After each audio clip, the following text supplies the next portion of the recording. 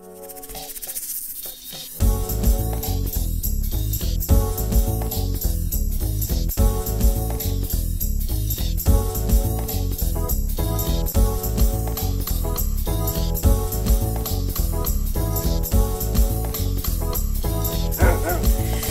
neurofeedback therapy help athletes to reach peak performance levels? Whether you are a professional athlete or simply want to achieve your own personal best at your chosen sport, neurofeedback therapy can help you reach new levels of performance, not just for a few fleeting moments, but more often and for longer periods than you have ever experienced before. The Italian soccer team recently discovered this when they focused on retraining their thinking by using neurofeedback, along with guided imagery and other cognitive restructuring techniques, in a glassed-in room that became known as the Mind Room. Their use of these training methods drew much media attention when they won the World Cup in 2006, largely, it is believed, due to the neurofeedback therapy.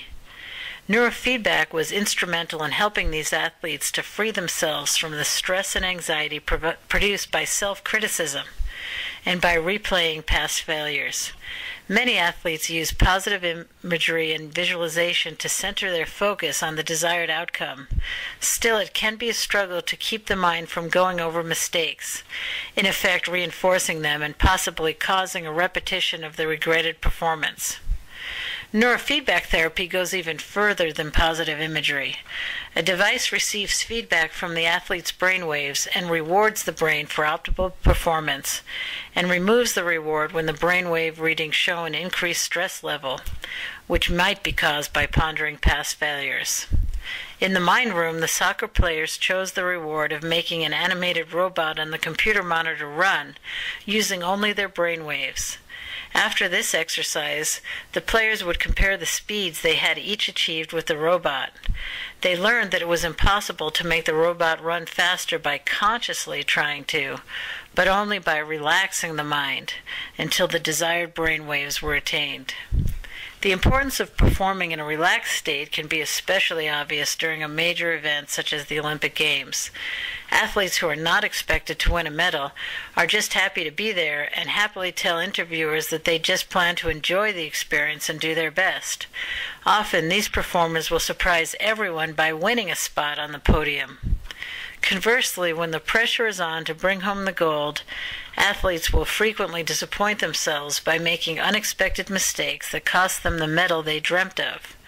Such was the heartbreaking case for figure skater Michelle Kwan in 2002, when everyone's hopes seemed to rest on her to win the gold in the long program, but it went instead to relative newcomer Sarah Hughes, and Michelle won the bronze.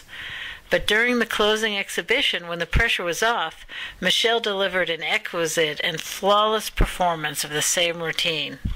Few who watched her skate so elegantly to the song Fields of Gold will ever forget it. Neurofeedback therapy helps performers gain control over the emotions that cause this type of frustrating scenario and to reach that state of heightened intuition, creativity, and energy known as flow when they need it most. Neurofeedback therapy has been used in clinical situations for over 30 years, but as with any new development, it has taken time to overcome prejudices against it.